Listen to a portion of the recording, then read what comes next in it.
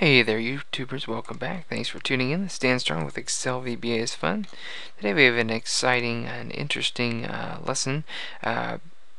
We have a gentleman who wants to basically open up an Internet Explorer ticket for his job, but he wants to be able to populate all the text boxes and whatnot on his website that comes up, and automatically have Excel to click the button as well to submit a new ticket. So basically just automating all his stuff while Excel does all the calculations and is really easy to program. So we're going to hop right in, and first of all I want to say I do not want to take credit for this. First of all, I didn't invent Excel or Internet Explorer, nor the code therein. And what I did is I found somebody who had already kind of paved the way. There's a forum, and I will provide the link to that. But I want to give full credit to that gentleman. Let's see. A gentleman by the name of Evadman in a forum from 2003. That's very helpful. I'm sure you've helped thousands and thousands of people. Help me. So I'm just gonna walk you through it visually on on YouTube. Anyway, let's dig right in. Basically, I'm gonna hit Alt F11, and well, let me go over here. What he said that he wanted to do is he wanted to be able to populate a text field or two in the Internet Explorer on the HTML window that pops up, and he wants that to be dynamic, but we're not going to get into that right now based on which window that pops up. What we're going to do is basically open up a new instance of Internet Explorer, and we're going to go to Google, and we're going to populate the text box, the only text box that shows up, and then we're going to click the button to submit that search. And we'll show you how you find the names of the button and how you find the name of the text box so you can do it with your website. And that should give you the tools to at least get started.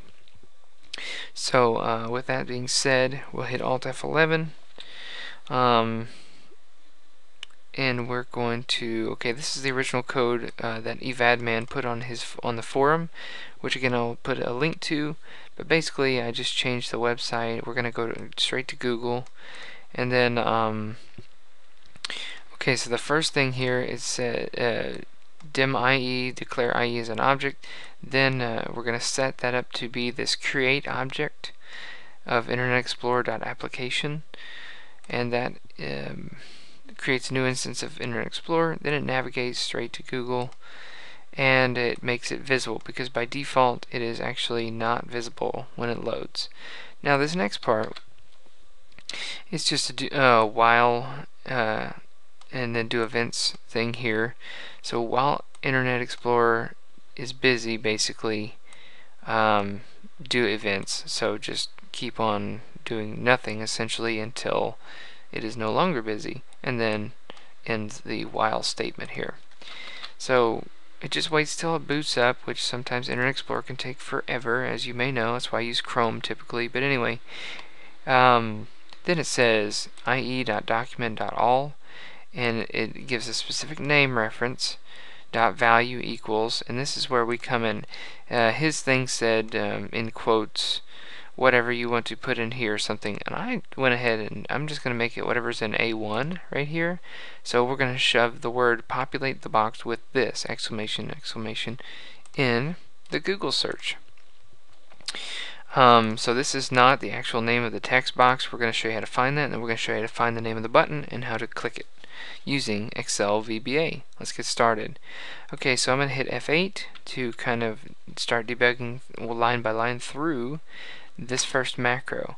If you've never done this before, what I did is I hit Alt F11. It gets me to the Visual Basic Editor.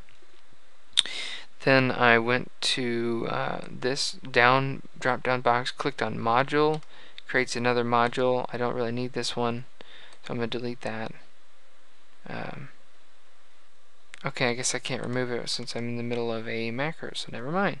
Anyway, so this is what we did. We just put sub and whatever the name you want to give it, in sub at the end, and then copy all this stuff down. Now you can download this workbook by clicking on my Dropbox link though, so that'll save you a lot of time. So here we are, set IE equals create object dot blah blah blah. So hit F8. That takes a few seconds. way longer than it should. Okay, now navigate to google.com, and it's now visible, so now it's just popped up down here. So this is loading. Now while Internet Explorer is busy, do events. Okay, it's already loaded really. Now here's the cool thing I'm going to show you. I'm going to scooch this out of the way a little bit. Show you the Google search bar. So we're going to make this text box, well, okay, it's not called text box 1. Let's go ahead and hit F8. I'm going to show you, it's going to say there's an error because there's an object required. There is no such thing as text 1. So debug. I'm going to go ahead and stop what we have so far. I'm going to show you how to do this. You can do it in Chrome or in Internet Explorer. I prefer Chrome, but whatever. So let's say you wanted to inspect this particular element or check it out, see what the name of it is. If you right click on the text box, maybe on the edge, and go to view source, it's going to bring up a whole huge plethora of information that is way too much, which is again why I like to do this in Chrome. You might, in fact, let's just go to Chrome, because I found the button using Explorer because I did a find. We can try it. Control F is find. I don't know, name. Now there's too many names in there. Let's see. TXT? No. TEXT. Anything good? Way too many. Way too many. Alright, let's inspect this bad boy in Chrome really quick. So you go here, let's just open up a new one. Let's do, here we go. So we'll go back to Google's main page and right click on this and go to inspect element at the very bottom in Google Chrome. What that does is zooms in past all this craziness straight to where we need to look at. So you might think this ID equals GBQFX is, oh, that's the ID. Well, no, we're actually looking for the name.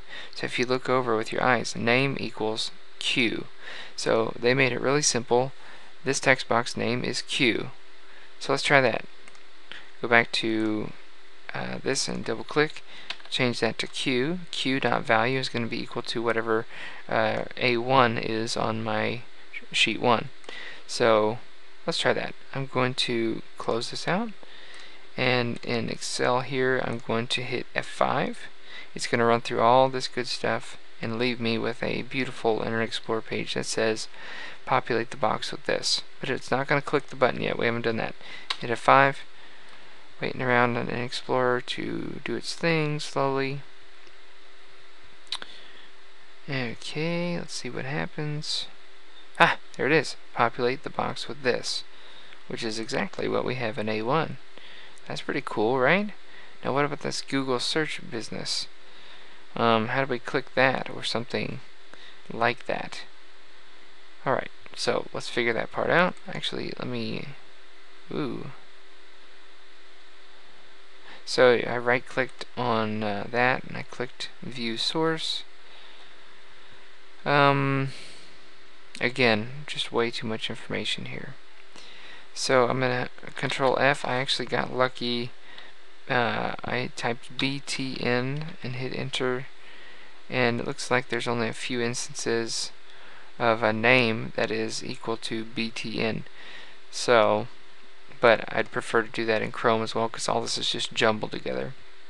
So you got button G, button K, and button I. Now when I tried button G, it didn't work for me, so I'll just cut to the chase. Button K was the one that I found that worked to do a search. So let's go back here. Now I'm going to show you how to do this. Really, I'm just going to copy and paste this first part. ie.document.all, and the name of it was btnk. That worked for us. Now not .value, but simply .click, and that will click that object right there. So it's really easy. It'll just run that search for you. So let's see what happens when you click the button. Populate the box with this. Great. Now let's do it from scratch. I'm going to hit F5, and I'm going to change this search just for fun. Search this stuff with like 6 exclamation points. Now hit F5. So it's opening Internet Explorer. It's going to type that in whenever it's not busy anymore, and then it's going to click that beautiful button. Wait for it. Type it in. Click. There's our search. Bam. So I hope this was helpful to you. That is how to do that. Thanks for watching. God bless.